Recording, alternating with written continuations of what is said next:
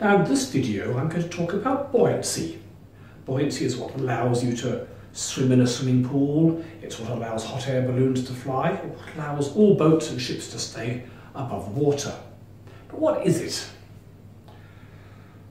Well, buoyancy is actually, in some ways, a form of air pressure. Remember that air pressure is enormously strong, but generally speaking we think it applies the same amount in all directions, so it cancels out. Well, buoyancy is a very small imbalance in the air pressure, so that some sides of an object have slightly more air pressure applied to them than others. Now, to work this out, I'd like you to consider a cube of air in this room. Let's say we've got a 1 cubic metre block of air. Now, 1 cubic metre of air weighs about a kilogram, 1.3 kilograms at sea level, a bit less up here in Canberra.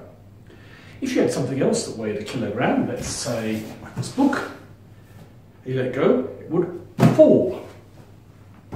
But this cubic metre of air, which weighs the same amount, does not fall. Now, when I ask people why it doesn't fall, they normally say something along the lines of, because the air at the bottom gets in the way. But the air underneath the book doesn't get in the way. What is it about air that stops air falling but doesn't stop books falling, considering that the air and the book weigh the same amount? Well, if you think about it, do a free body diagram for this cubic metre of air. It's got weight, about mg, so about 12 or so newtons, pointing downwards.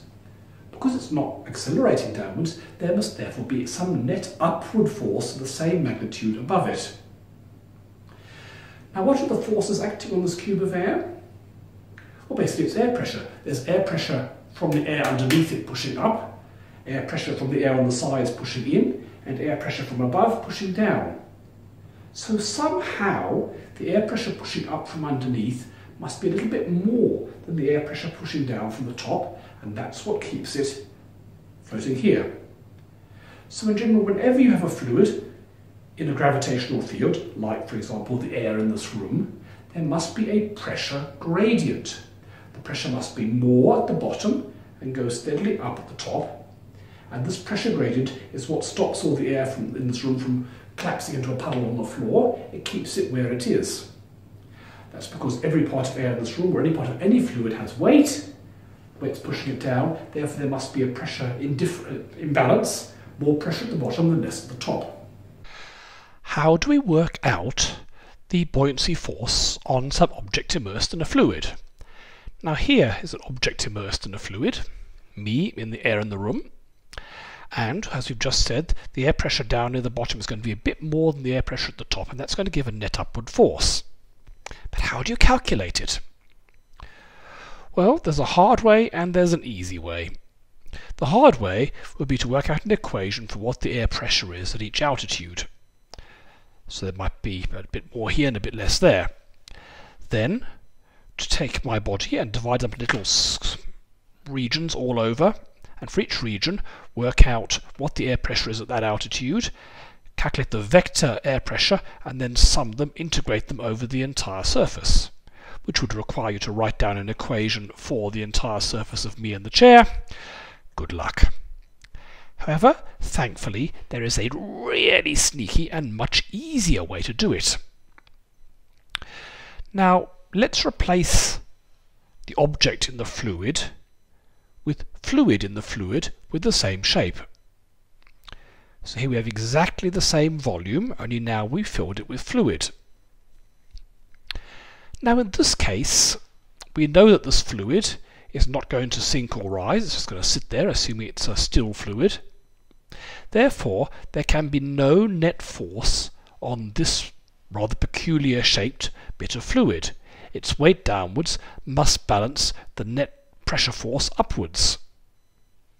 So that's telling us that if we had this shape of fluid, the fluid in exactly the same shape as the object, what we call the fluid displaced by the object, the fluid that's not there because the object, in this case me and my chair, are there, we can calculate what its downward weight is.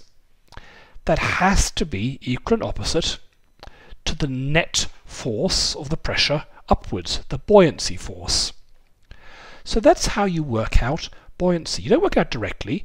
You say if you had the fluid in the exact same shape as the object, what would its weight be? And we know that must be equal and opposite to the buoyancy force on it. Very sneaky.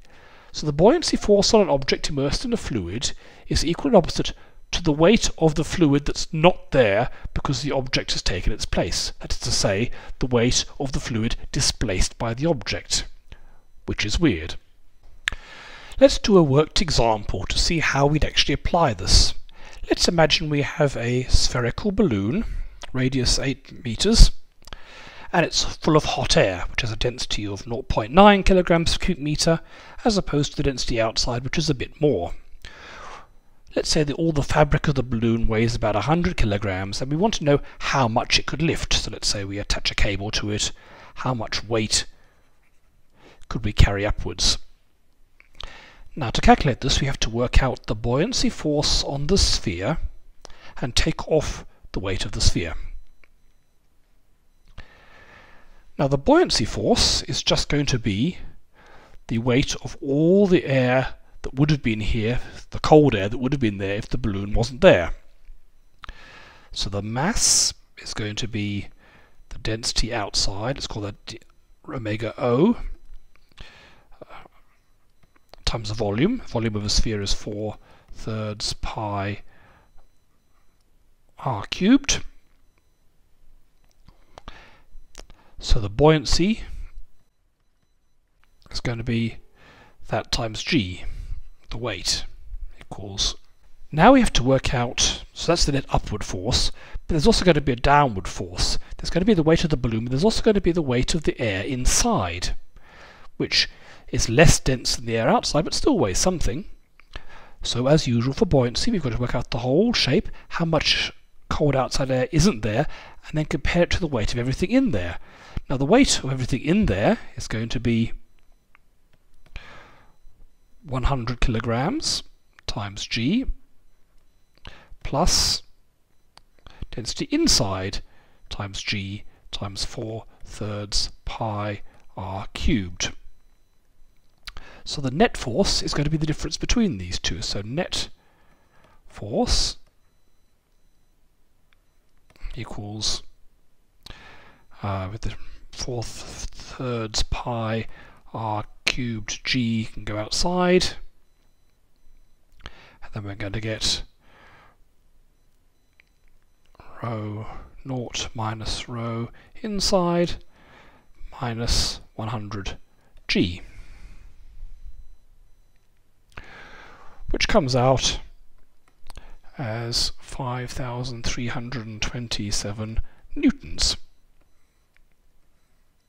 So I'm going to have to lift about 500 kilograms, which probably will do for a basket with 1 or 2 people inside it.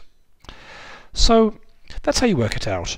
Look at the total volume, work out how much air, or the fluid, whatever it is, water that's displaced would have weighed, compare it to how much it weighs, which might include the density of any hot air inside it.